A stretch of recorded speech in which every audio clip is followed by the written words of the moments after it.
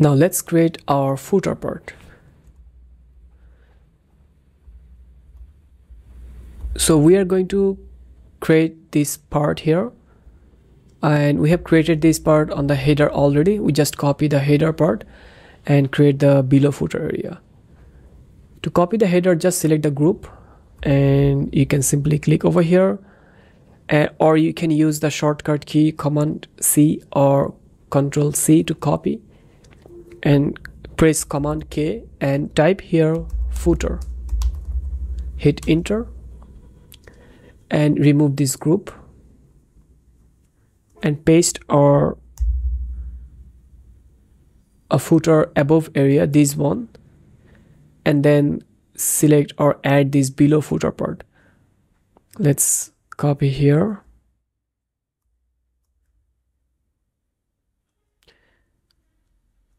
add after, add row here, and then hit enter.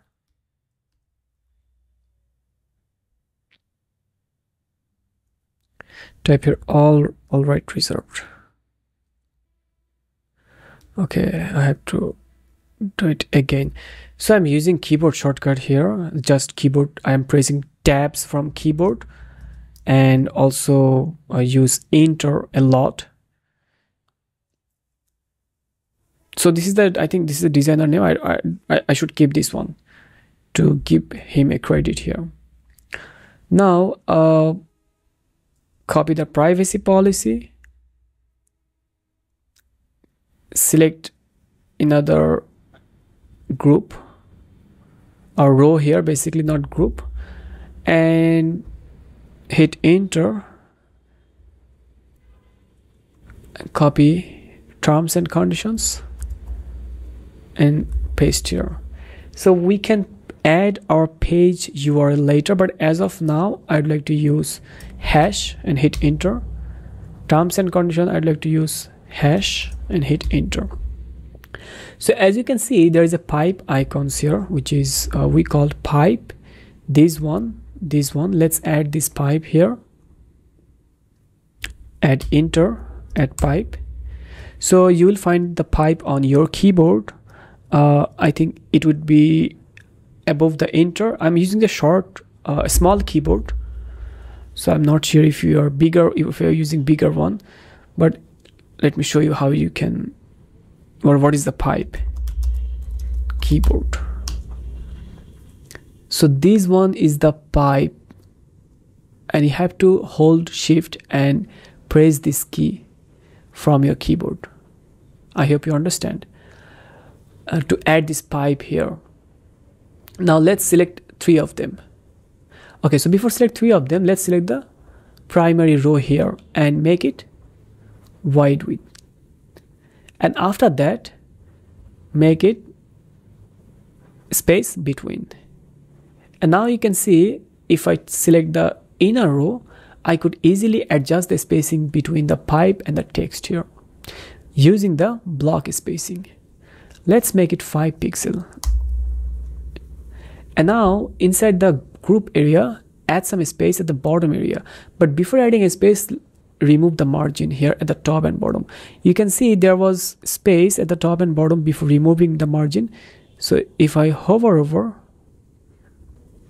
so when I hover over, you can see the blue mark, the light blue mark is referring to there is some margin, because when I take my cursor inside the margin area, it will be visible.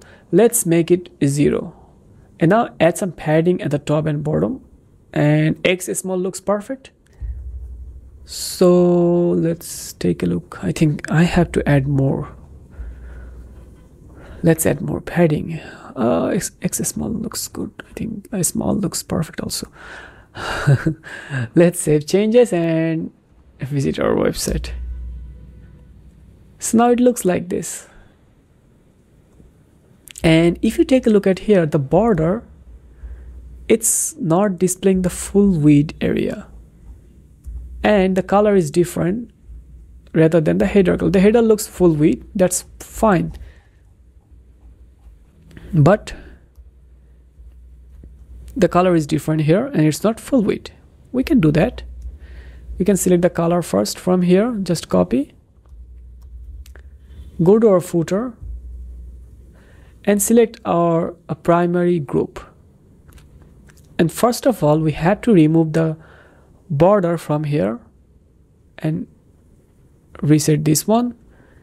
And now inside the row, I'd like to add the border here.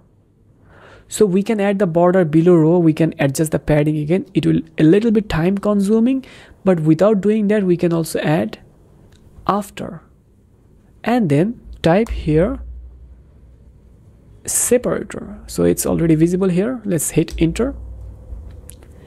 And we can use separator, and inside the separator, we can use group and drag this into the group area.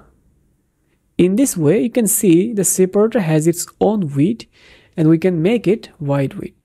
That looks much better, right? And now select the group and reduce the margin. By default, it has some margin top and we have to reduce that margin first.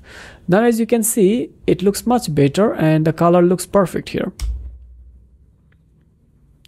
So we have completed our footer part.